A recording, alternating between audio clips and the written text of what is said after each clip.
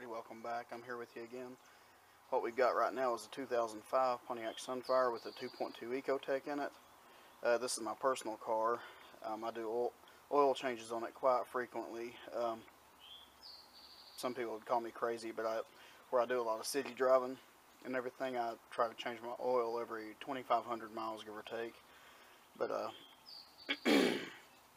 anyways, I was going to show you this quick little video, and man, I was watching over my other video, and I don't know how you all can even understand me. I mumble so much. I'm going to have to try to get better on that, so I sound like Boomhauer off King of the Hill or something. But anyways, hopefully I can fix that. But one reason, I know a lot of people don't like cartridge filters, and this little Ecotec has that cartridge filter design, but I actually like them quite well. Especially when they're on top like this. And the reason I like them is because you can actually see the cartridge, the filter itself. So companies, they can't really skimp out or cheap out when you can see the cartridge, the filter itself, because if they done like some other makers, like I won't mention names, but they come in a little orange box. Y'all know what I'm talking about. I know a lot of their cartridge filters, if not all of them, have cardboard backing plates on the inside. And can you imagine how well this would sell if you could take this out of the box and see a big old nice cardboard end plate on it? Yeah, they wouldn't sell any. So that's my preference on cartridge filters, is because you can actually see what's going in your engine. This is just as the AC Delco filter, but even the other ones look, almost identical to this.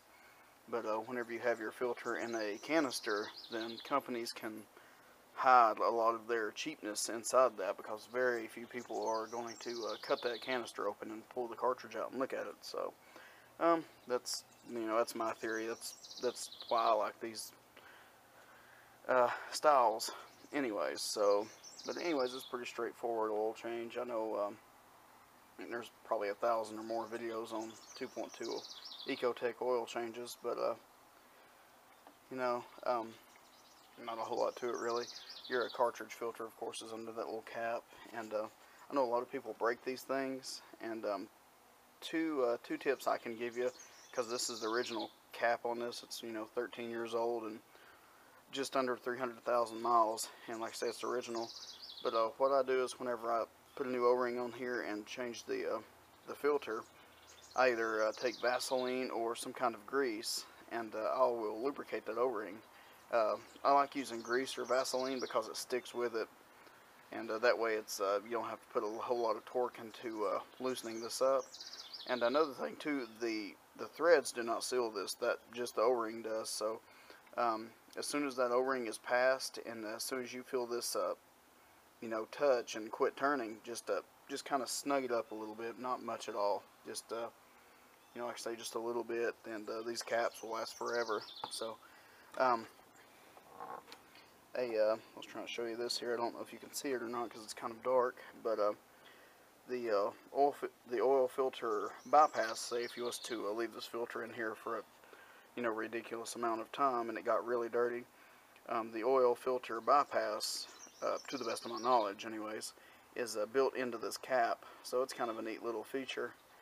So if the oil filter gets plugged up and the oil can't flow past it, rather than starving the engine for oil, it will open up that little bypass valve in there, and it'll just circulate dirty, contaminated oil through your engine. So it's better than starving your engine for oil, because it won't last very long like that. But alrighty, the rest of it's pretty straightforward. Of course, pull the oil plug out and put it back in, and of course pull your cartridge out and just snap it in, put a new O-ring on it, and lubricate your O-rings. I even lubricate this little guy here too, so it goes in easier without kinking or rolling or anything. But lubricate that, stick it back in, and good to go. Like I say, probably one of the easiest engines to do an oil change on.